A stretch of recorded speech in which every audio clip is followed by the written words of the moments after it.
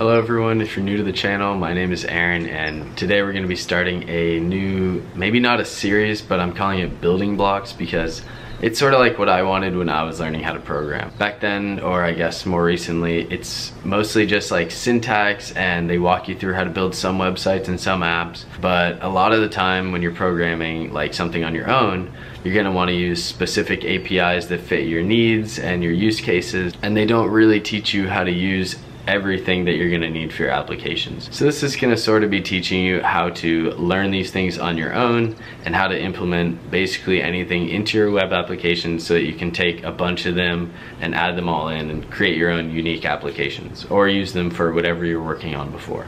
So what we're going to be building today is going to be a boilerplate Next.js application, and what we're going to be doing is streaming video to that app from the cloud, and for cloud we're using Amazon's S3 and Cloudfront for distribution. So without further ado, let's get started. So first things first, you're going to need to create an AWS account to use it for S3. And so if you can go to the AWS website and sign up, it's free to sign up and you have to put in a credit card, but they shouldn't charge you any money depending on your usage. For this tutorial, they won't be charging you any money, and there is also a pretty generous free tier involved. So I wouldn't worry too much about the price just yet.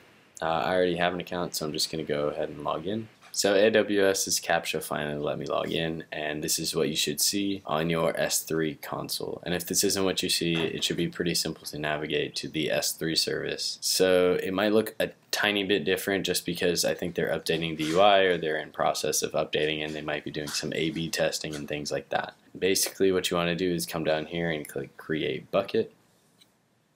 And we're going to name this video streaming tutorial, and you want to select the region that's closest to where you are currently, just for simplicity's sake. For me, that's going to be US West 1. For you, it could be anywhere really, I'm not sure. And you want to keep most of these settings the same, specifically block public access. You want it to be set to block all public access. And the main reason behind blocking all public access is that you don't want random people just accessing what's in your S3 bucket, because it could be things that you don't want people to view. It could be private things, it could just be user data, things like that. And so by blocking all public access, even though you might be asking yourself, oh, aren't we going to be streaming video to our users? How are they going to view it if we're blocking all public access? That's the beauty of using Cloudfront for distribution. And that means that people will actually be streaming from Cloudfront, which has access to our S3 bucket, and so they can bypass it.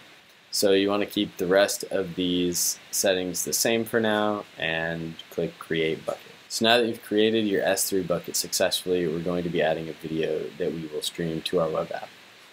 So you click on your bucket, it should say object 0 if this is a new bucket because you don't have any files or videos uploaded yet. And I have this big orange upload button, but you might have something in here that says upload, or it might look a little bit different. But basically you want to click upload and then add files. I have a video picked out. It's one that I uploaded a few weeks ago, I believe. And then after you click that, you want to go ahead and click upload in the big orange button. And I will get back to you guys when this is finished. So as you can see, our video has been successfully uploaded to our S3 bucket. And now we're going to work on configuring our Cloudfront. So we're going to go to the Cloudfront console in a new tab, and I will put the link for this in the description, or you can navigate to the Cloudfront console from the AWS website in general. So after you've logged into the Cloudfront console, you want to go down here to Origin Access Identities under the Security tab, and you're going to want to create a new Origin Access Identity. And we're going to name this video OAI for Origin Access Identity. So now that we have our Origin Access Identity down here, we're going to go back up to the Distributions tab. And we want to now create a distribution. You want to go ahead and for the origin domain, we're going to choose the S3 bucket that we created originally for the tutorial. You don't need an origin path, and the name is fine for now. We do want to use OAI, which is going to be our origin access identity that we just created in the last step. So we'll choose the video OAI. And we do want to update the bucket policy. What updating the bucket policy is going to do is going to allow our Cloudfront distribution to access the videos and files in our S3 bucket. And it will do that automatically if we click yes, update the bucket policy. A lot of this stuff you can leave as default. We want to redirect HTTP to HTTPS under the viewer protocol policy, which will make sure that when people view our video, it'll be under a secured connection. And there are a lot of other settings that you can play with in the Cloudfront distribution, but we're going to leave all of them as default for now. And go ahead and click Create Distribution. Awesome, so it looks like we have successfully created our new distribution, and you want to wait until this last modified value here is finished deploying, and then we'll be able to move on to our next step. Okay, so it looks like our last modified is the current date, which means that our Cloudfront distribution is live and on the internet. And so we want to head back to our S3 console and back to the Buckets tab and back into the bucket we created, right? Video Streaming Tutorial, click on the name. And now we want to head on over to the Permissions tab and all the way down to Bucket Policy. So if your bucket policy does not look like this, then your Cloudfront distribution will not be able to view the videos and access the videos in your S3 bucket, which, as you can imagine, is going to be a bit problematic since you're trying to serve videos through Cloudfront from your S3 bucket. So make sure that your bucket policy looks like this, and if it doesn't, go ahead and try remaking your distribution or maybe your S3 bucket from the earlier steps that we talked about.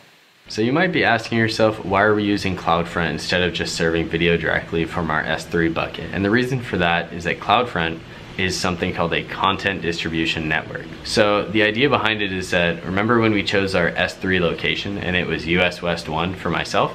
So if there's somebody in China or say Israel trying to stream that video, it would take a long time, or it would take longer than if it was being served like right next to them. So content distribution networks basically cache your videos in different places around the world so they're able to be served faster to anywhere that you need them. And so that's what Cloudfront is. And that's why we're going to be using it to serve our videos. Because in a real life application scenario, you would be using a content distribution network so that your users experience the least latency possible when they're viewing your videos. This has to do with things like pleasing the customer and keeping users engaged for as long as possible, because it makes for just a better user experience in general. So now that we have our bucket policy figured out, you want to head on over back to the Cloudfront Distributions tab. You just want to click on Distributions if this isn't what you see. So we're interested in the Video Streaming Tutorials origin, and you want to widen this domain name column, and you want to hit Control Copy, make a new tab and put it in there, and head back to your S3 console and click on the bucket that we created. And then you want to click on the video that we're interested in serving. The key value in the object overview is what we're going to be using as the path for our URL that we just copy and pasted. So if you have your Cloudfront URL and you paste the key, it should serve us our video.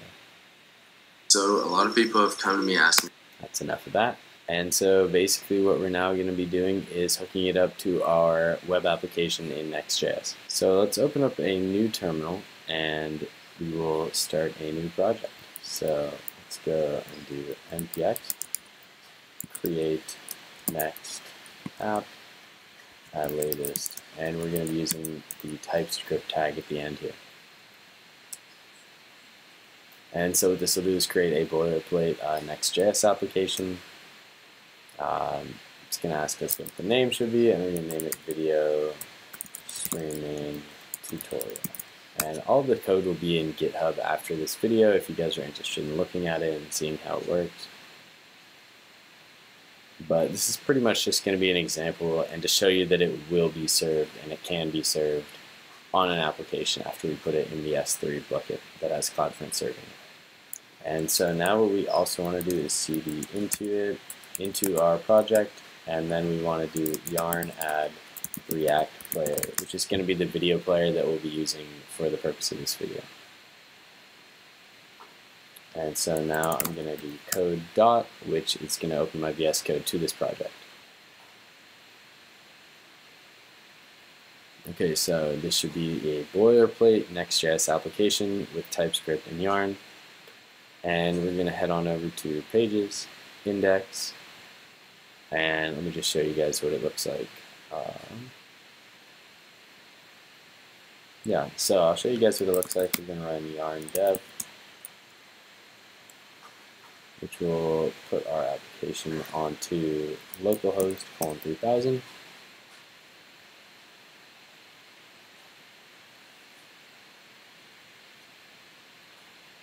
And this is what a boilerplate Next.js application looks like from Vercel.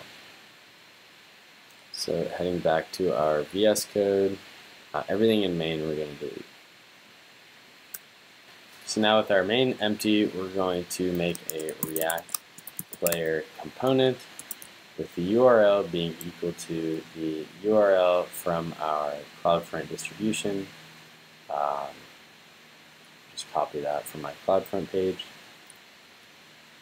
And then our key comes after that, so it's LeetCode 2022.mp4 for myself.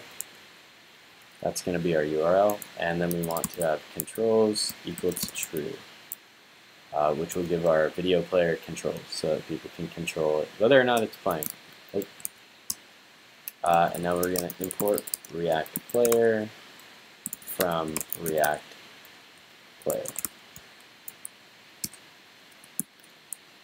And now if we go back to our page, the video should be available to play.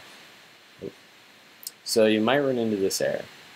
And basically what happens is with Next.js, it's server-side rendering.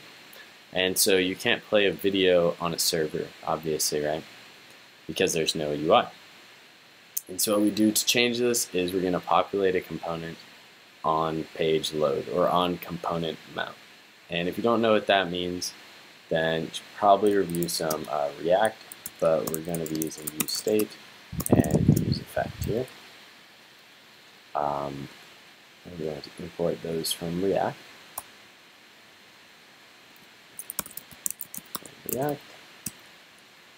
So we're going to make const video and set video equal to useState any null at first, and we're going to do a useEffect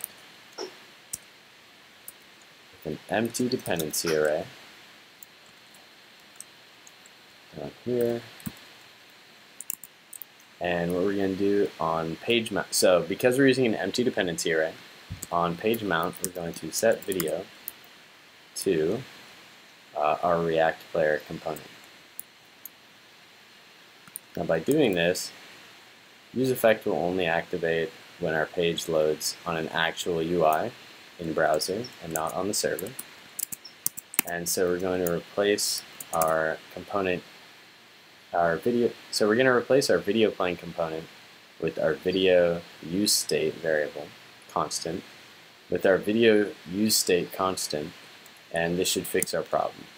And sure enough, our video is still not working, and this might start to drive you crazy. And I spent a lot of time actually trying to get this to work, and it actually came down to not having HTTPS : in the URL for the Cloudfront video.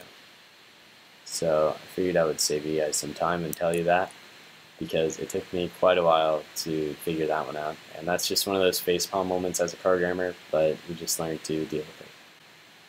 So a lot of people have come. And so now our video should work on our Next.js application. So that's going to wrap up our video for today, and I really hope you guys enjoyed this tutorial. Let me know if you guys want to see more building block type videos, or if you want to see full stack tutorials, because those take a bit longer to make. So I wanted to make something like this kind of just to test the waters and see if you guys enjoyed it. If you enjoyed, please leave a like and a comment and let me know what you enjoyed and what you didn't, and be sure to hit that subscribe button if you're interested in seeing more content like this. Thank you so much, and I hope you all have a great day.